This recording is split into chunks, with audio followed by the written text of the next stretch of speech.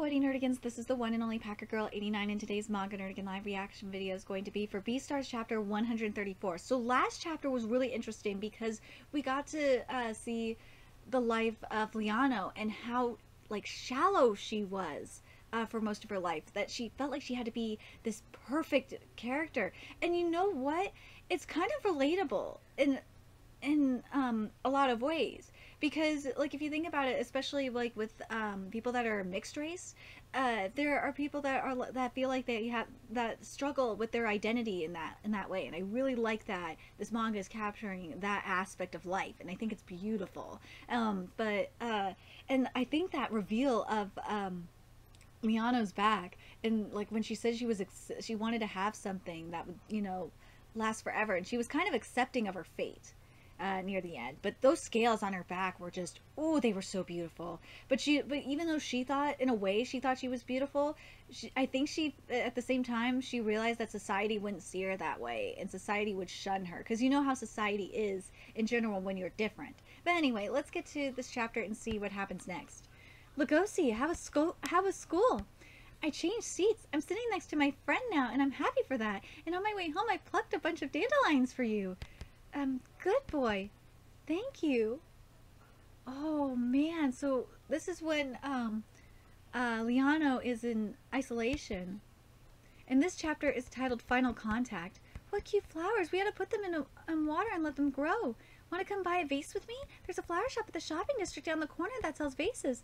I'm sorry. I'm scared to go outside. Because remember what I said at the beginning. She's scared of, Liano is scared of how people are going to see her. Lugosi, you're back. I got finished with work early. Want to make spring rolls with me? Welcome back, Grandpa. Okay. How was school today? I changed seats and now I sit next to Jack. That's great. We need to invite him here again sometime. Look at Liano. Grandpa, is Mom not coming out of that room? Oh, don't worry about her. Her body's just unwell, so she doesn't have her usual vigor. She can't stay in that room forever. She'll come out eventually. I'm sure she wants to see you grow up. When you were in elementary school, my body had morphed to where I couldn't show myself to you and to you or your grandfather.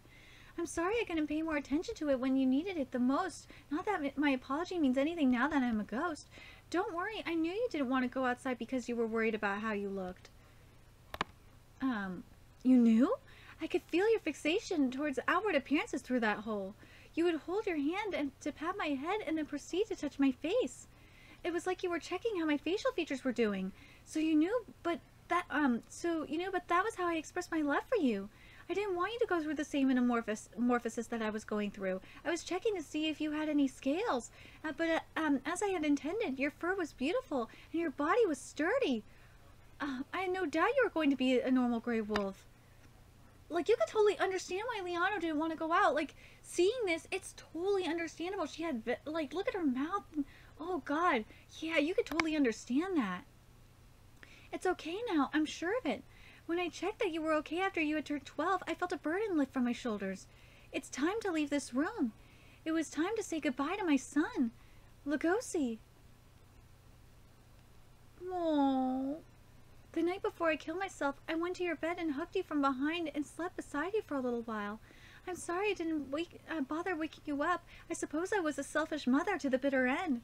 I'm sorry for fooling you, huh? You see, I was surprised and happy when you came to my futon after all the times you talked to me behind that door. I wanted to hug you back and see your face, but I didn't.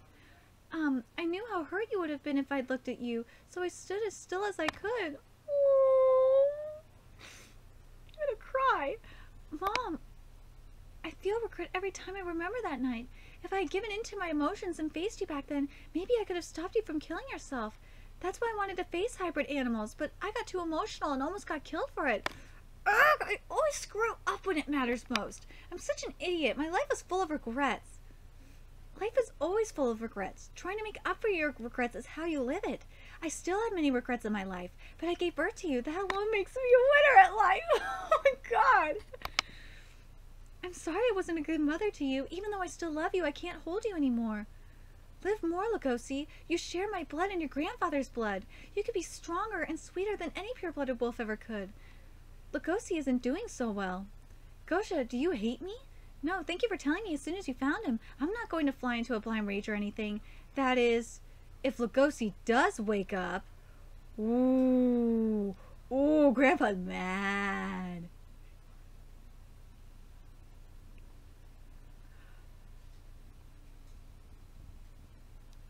Oh my god, oh my god. Ooh, Grandpa is gonna go nutso. Trust me, when Lugosi wakes up, and Grandpa's gonna go on rampage. Grandpa's gonna go on rampage with Lugosi. Oh, I'm ready for this. I'm so ready for this. Cause like I can't wait for the conversation that Lugosi and and Gosha are gonna have after Lugosi wakes up and from this. It's gonna be very, very fascinating. But oh my god, like this is so heartbreaking.